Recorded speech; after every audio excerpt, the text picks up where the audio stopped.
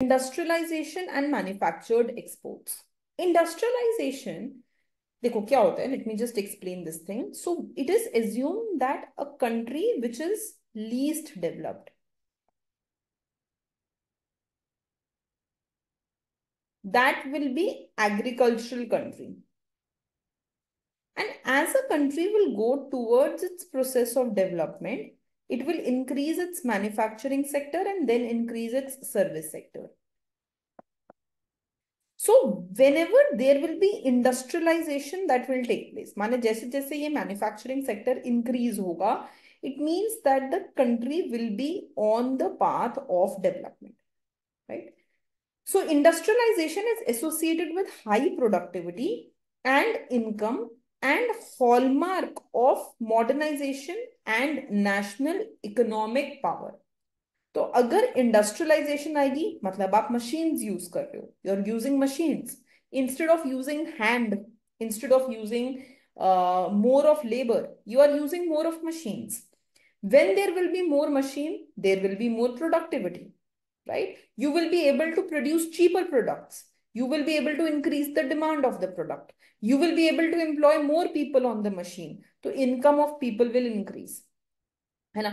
जब ऐसा होगा तो automatically there will be modernization, right? And when this will happen, automatically the economic power of the country will increase. The GDP of the country will increase. Industrialization is the main national priority for major countries with number of prominent success stories in Asia. तो देखा गया है कि जो जो country भी industrialise हुई थी, whichever countries started the process of industrialization, those countries were the one who had success stories. वो कंट्रीज थी जहां पे एशिया में सक्सेस देखा गया, right? Low middle countries and upper middle countries aim to increase the share of manufacturing in their national income. इसीलिए जो हमारा low middle income countries and upper middle income countries होते हैं, दे M that they have to lower the amount of agriculture and they have to increase the amount of manufacturing sector. However, in many countries, manufacturing has remained concentrated in low skill activities.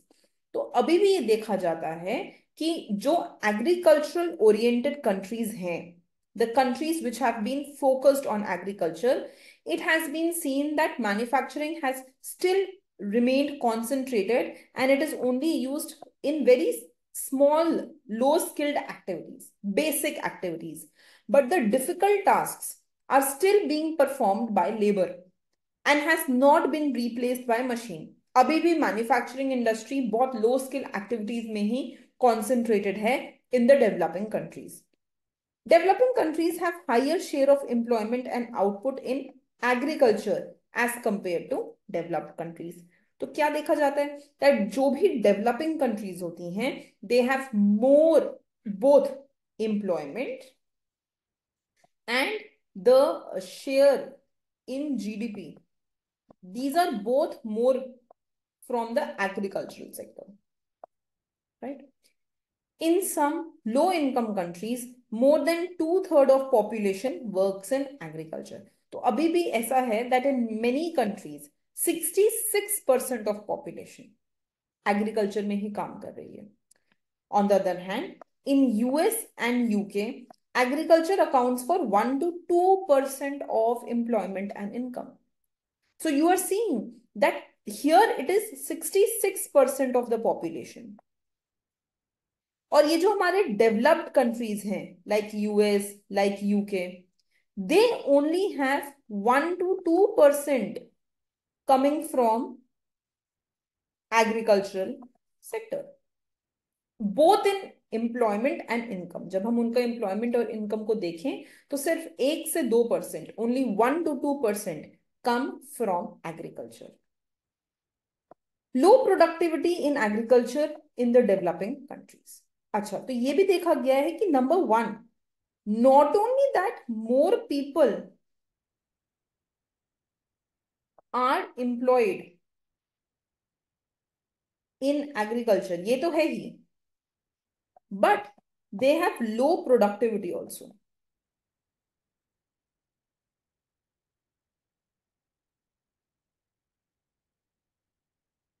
There is something which is called as disguised unemployment. Disguised means hidden, छुपी हुई.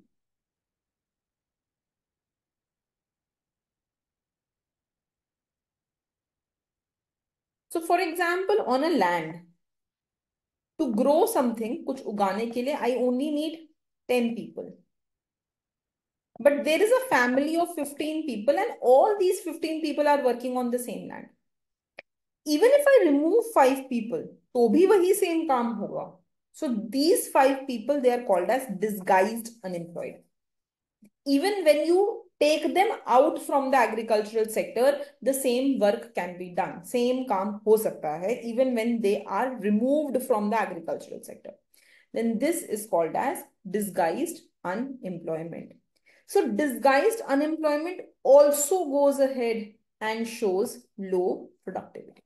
ये भी low productivity को ही reflect करता है. And there are some examples. Madagascar,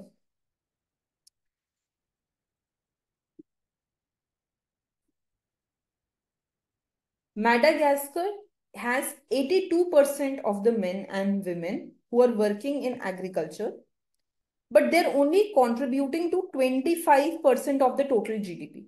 Huh? So imagine 82%, माने almost ये सारा वर्कफोर्स का 82% लोग एग्रीकल्चर में हैं. और अगर हम जीडीपी को 4 पार्ट्स में डिवाइड कर दे तो they are contributing to only 1/4 of the GDP.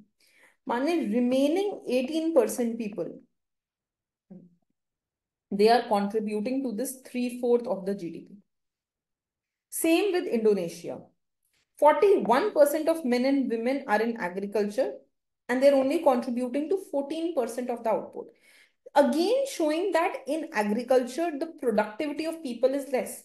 बहुत सारे लोग मिलके बहुत कम जीडीपी में contribution रखते हैं, right? In most countries, larger proportion of women work in agriculture. तो देखा गया that among the labor force working in agriculture, more are women and less are men. Share of employment in industry in developed countries smaller than that of developing countries. Of course. So this is what I have already told you, that as you go from developing to developed, जैसे जैसे आप developing से developed की तरफ जा रहे हो, you will notice that the number of people employed in agricultural sector, they will decrease, and the number of people employed in manufacturing, they will increase, right? And then slowly we will see that people will go away from manufacturing also, and number of people working in service will increase. Although in India, it has been seen that देखो, this is the usual process that should be followed, कि पहले आपको agriculture से manufacturing बढ़ाना चाहिए, and after you have increased manufacturing, you should increase the service sector. But in India, what has been seen is that directly from agricultural sector, there was a movement towards the service sector without the development of manufacturing. With no development of manufacturing. And better, this came to be known as the problem of missing middle. माने आपने एक important sector को कभी develop ही नहीं किया, and you just moved from agriculture to service, right? So this is called as the problem of missing middle. ठीक है?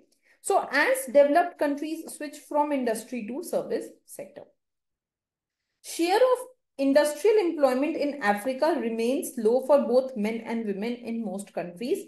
This is again showing that how it is an underdeveloped country. क्योंकि ज्यादातर लोग अभी भी they are there in the agricultural sector, right? In the industrial sector, the employment and the contribution to output has been low.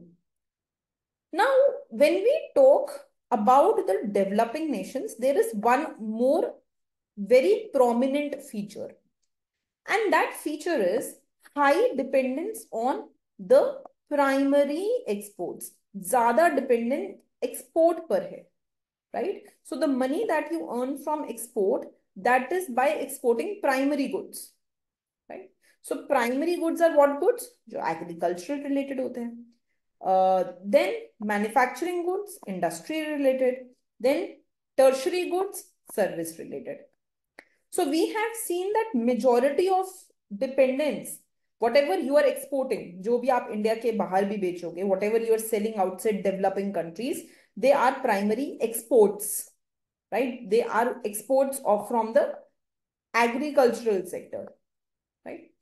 On the other hand, developed nation have more share of manufacturing goods in their exports. तो देखा गया कि जो developed nation है, वो ये वाला products को ज़्यादा export कर रहे हैं. And remember, manufacturing goods are more expensive. So it means that they are exporting and earning more, right? And when we talk about primary goods, right? Primary goods are always less expensive. So you are exporting cheaper goods, right? And you are purchasing manufacturing goods from developed country. The developing country, it is importing manufacturing goods from developed country. वो developed country से, बाहर की country से machines मंगवाता है और बाहर सिर्फ दाल, आटा, चीनी, कॉफी, चाय ये सब बेचता है. ये चीजें कंपेरेटिवली सस्ती हैं. तो आप जो बेच रहे हो, what you are selling, exports, they are less valued. But what you are buying, machines, they are heavy machines. They are heavy priced. है ना? So the developed country, they're exporting machines, they're exporting capital goods, they're exporting manufacturing goods, whereas the developing nations, they are still exporting the primary goods. Again, an important feature to differentiate between developed and developing country. Okay, beta.